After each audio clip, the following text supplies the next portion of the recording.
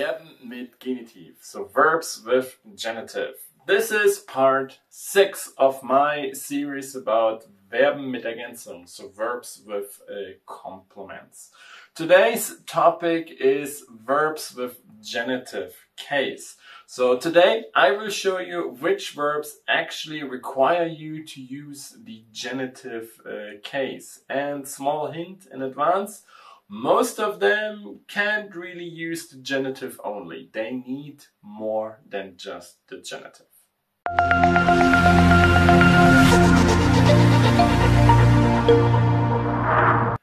Hi, my name is Jan and I'm your German teacher here on EasyDeutsch, your YouTube channel for German grammar. Today's topic is Verben mit Genitiv, so verbs with genitive complements. The verbs that really require you to use the genitive case.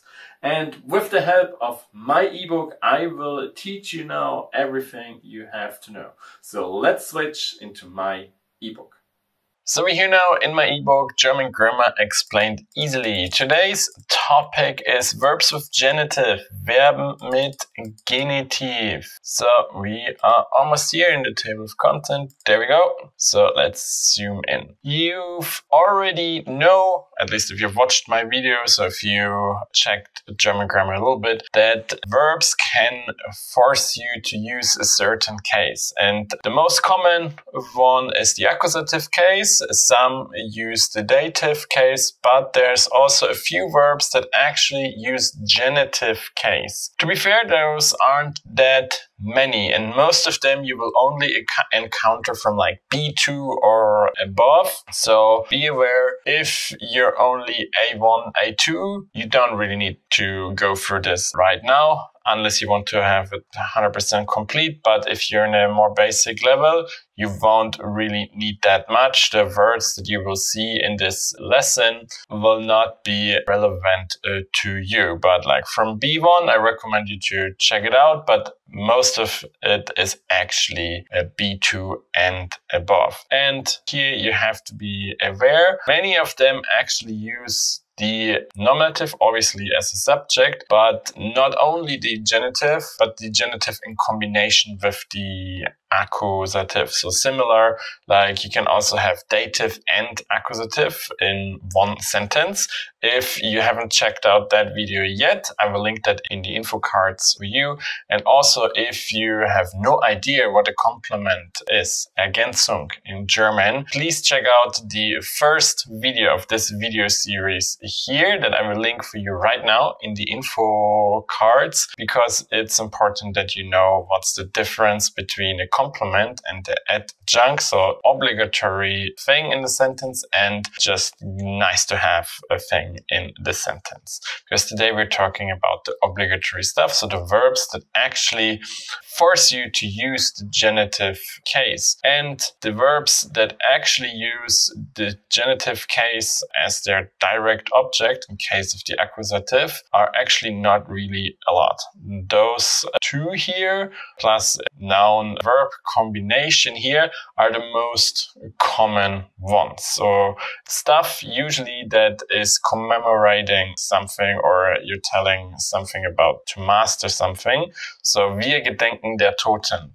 So means we think about we commemorate that. You can also say wir erinnern uns an die Toten. So we are remembering the people. Wir bedürfen der Hilfe means wir brauchen Hilfe. So we need help. Wir werden der Situation Herr means wir werden die Situation unter Kontrolle bringen. So means we will get the situation under control. You can see here in my ebook, I always wrote the different version, because usually you can actually say the exact same thing in an easier way, because all of this is really not a day-to-day language. So that's not colloquial language. So it's nothing you will encounter on a regular day. This is really like if you want to sound extremely well, if you want to sound like snobby in this kind of environment, you will listen to it. it. Or maybe if you're reading really old literature, then you might encounter this as well. The first one maybe a little bit more often whenever you're somewhere at a monument. They're usually erected to do exactly this, but those two they sound a little bit. That's really, you want to show off that you're really highly educated if you say this. And most of the verbs that require genitive are actually those ones here that put an extra accusative in here. For example, ich erinnere mich der alten Zeiten. So I remember the good old times. So you always have to put the mich in here because they're all reflexive. They're all reflexive verbs, and the noun here use the accusative case at all time. If you don't know what's a reflexive verb, please check out the video in the info cards right now. Here as well, I gave you the easier version in German because you can always replace that with an easier version. So instead of ich erinnere mich der alten Zeiten, you can also say ich erinnere mich an die alten Zeiten. So here, again, you have a preposition, and if you've watched my other videos, you should know that by now. A preposition overrules any other rule. The moment you have a preposition here, doesn't matter what the verb wants. It is the case of the preposition. So this applies for the genitive as well, not only for accusative, dative, genitive as well. If you have a preposition, whatever the preposition wants, that's the case you have to use. And here it's accusative because of the preposition an. Ich schäme mich meiner schlechten Aussprache, so I am ashamed of my bad pronunciation. Again, add a preposition and it's accusative. So we can avoid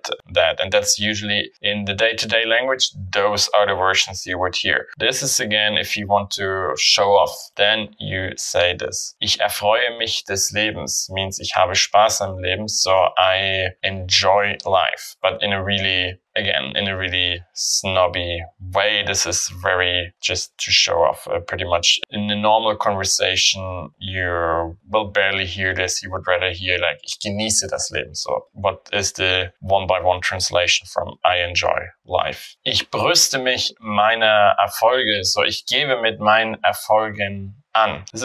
I'm not a native speaker, but according to Google, this means more I boast of my success, and this is more like I brag about my success. So this is the one that everybody would use in the day-to-day language. And this is again, if you really want to show, oh, my big vocabulary. And ich enthalte mich der Stimmabgabe means ich gebe meine Stimme nicht ab. So I abstain from voting is the translation here, or from giving the vote word by word. So that's to abstain. This is maybe one of the words that is really in use if you actually have a use for it. This is not something that is really super bragging if you use it. That's normal, but it's a rare case that you actually have to use it. And again, you can also use the easier version here with a different verb.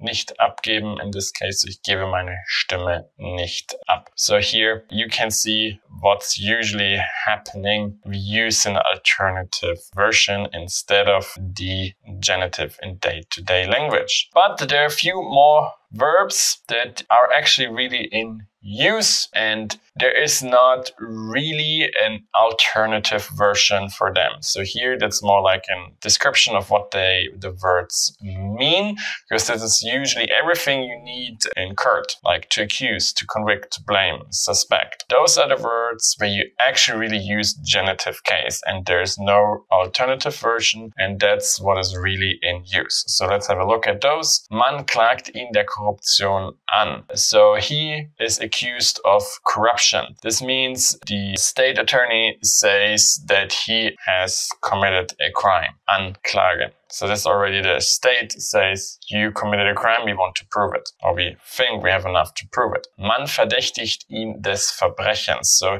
he is suspected of the crime, word by word. Means there are some evidence that actually is pointing in this direction, but he is not convicted yet. Man beschuldigt ihn des Verrats. So this is another version of accusing. So he's accused of treason. reason. And the difference between those two is here you probably have some proper evidence. Here it's just a thought or something that came up in your mind and you think like this, but it's not really that you have any hard evidence pointing in this direction. Man bezichtigt ihn der Straftat. This is again something like to accuse him, or he's gonna be blamed for this crime. But this in general means we use this word when it's actually wrong. It's a wrong accusation. And man überführt ihn des Verbrechens, so he's convicted, or it's proven that he did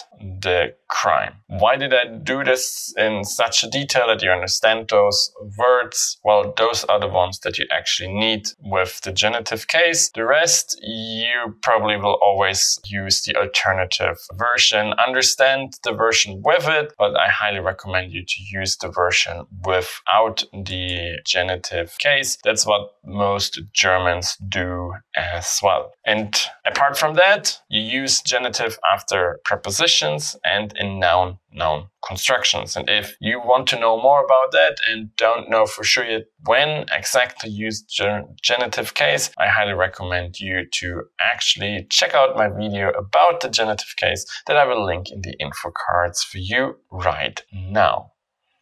Now you should know everything, but if you have any further question, please do not hesitate to ask your question in the comment section below. I always try to answer all your questions.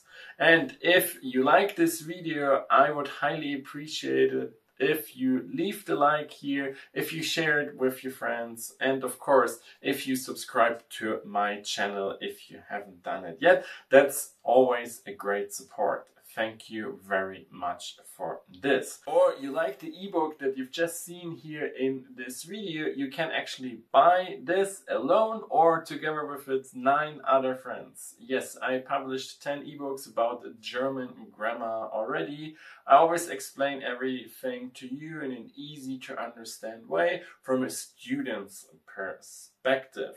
And of course, there are also exercise ebooks so that you can actually practice what you've just learned here in my videos. The link to all my ebooks you will find in the video description below. And that's it for today. And I hope I will see you again in one of my other videos. And until then, viel Spaß und Erfolg beim Deutschlernen.